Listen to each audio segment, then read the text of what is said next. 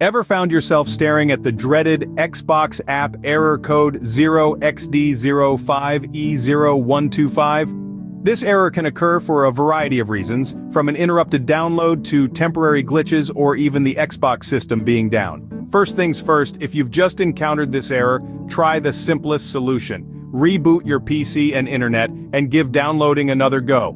If the error persists, then it's time to roll up our sleeves and get to work. The first fix involves repairing the Gaming Services app and the Xbox app. Navigate to your settings, then apps, and select apps features. From here, select Gaming Services and choose the advanced options. From this menu, select the repair option. Repeat the same process for the Xbox app, and then try installing again. Still encountering the error? The second fix might be the one for you. This involves reinstalling the Gaming Services app. Start by choosing the search icon on your taskbar, then enter PowerShell. Right-click on Windows PowerShell and choose Run as Administrator. In Windows PowerShell, type the following command and hit Enter. Get Apex Package Microsoft, Gaming Services remove, Apex Package a losers. Then install the app from the page that opens up, restart your PC, and see if the error is resolved.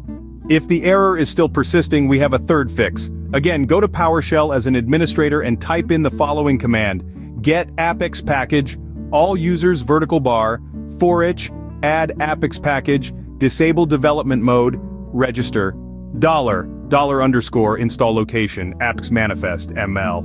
If you've tried all the above and the error is still sticking around, it might be time to try disabling your antivirus or firewall completely. After doing this, restart your PC and see if the error is resolved. Finally, if all else fails, it might be worth checking the Xbox system status.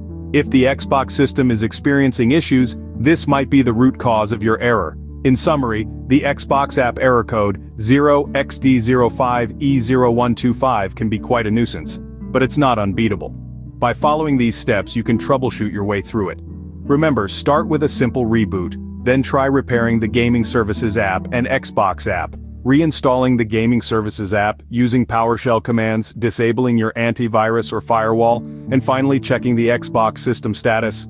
Hopefully one of these solutions will get you back in the game. If you like this information, don't forget to subscribe, and for more tech updates visit queries.com.